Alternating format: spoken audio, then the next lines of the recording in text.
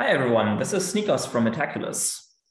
A while ago, we launched the FluSight challenge, a tournament in which forecasters are asked to predict flu hospitalizations in the United States. For this tournament, we wanted to try something new.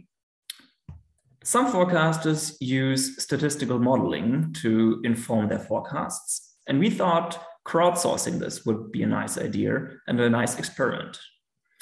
So what we did is we created a Google Colab Notebook.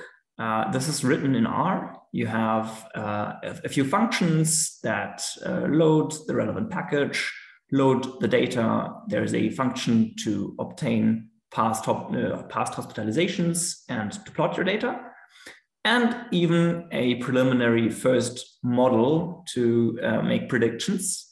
And what we want with this notebook is to offer you forecasters a place to share ideas, to train your models, to play around, to comment on each other's code, to add, to contribute, to edit, to do whatever you want to make this a collaborative effort to forecast flu hospitalizations in the United States.